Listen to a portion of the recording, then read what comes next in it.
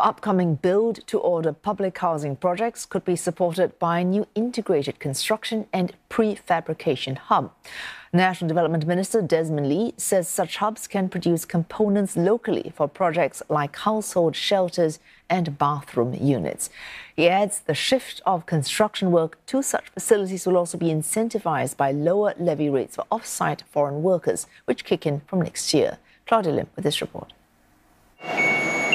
A robotic warehouse system that stores and retrieves building components, and an automated system that produces steel bar mesh. These are examples of how the new plant by Hong Leong Asia and Malaysia's Sunway Construction Group can raise productivity and in turn potentially support the building of residential properties in Singapore. The advantage of this facility is that you could save time, and that you also reduces the manpower needs, and that productivity can improve up to 80%. We hope that this can be a model for the future, and that it can stand for efficiency and at the same time speeding up the building of HDB flats. The facility is Singapore's sixth and the largest of its kind and can produce 100,000 cubic meters of precast components per year.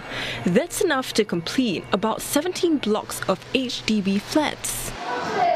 Speaking at the opening of the facility, National Development Minister Desmond Lee says such automation can allow workers to move from physically demanding roles to higher skilled jobs that pay better. It will also better attract young talent. The use of automation in ICPHs also creates a safer, better work environment for our engineers and production workers. For instance, skilled workers can control and monitor the equipment that carries out physically demanding tasks in a clean, air-conditioned control room. Mr. Lee adds that such hubs will help Singapore tackle supply chain disruptions too. Building up our ICPH capabilities has allowed us to localize the production of some critical components.